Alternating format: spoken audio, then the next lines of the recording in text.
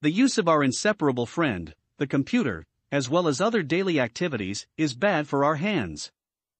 A disease called flexor tendon stenosing tenosynovitis, also known as trigger finger, appears when squeezing something tightly between our fingers and our palm, and then trying to extend our fingers again. We feel as if our fingers got stuck and refused to go back to the extended position. You can even hear a click when they finally extend, as if driven by a spring. Although this problem is difficult to treat, its effects can be mitigated by avoiding certain movements. A rather annoying example of this ailment is when you are trying to hold the cuff of a long-sleeved shirt to put on a sweater.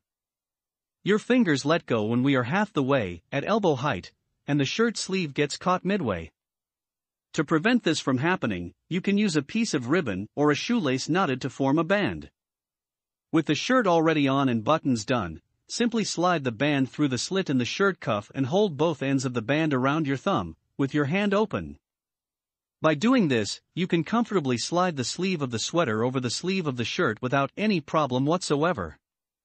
Then you just hold the band by the end where the knot is, so the knot does not get stuck, and pull the band so that it comes off the slit of the shirt cuff.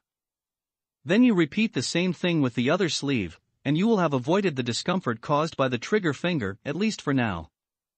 There are abilities we don't appreciate enough, until we start to lose them. I sincerely hope that this video has been helpful to you. Thanks for watching and please subscribe to my channel. Shava ta'in.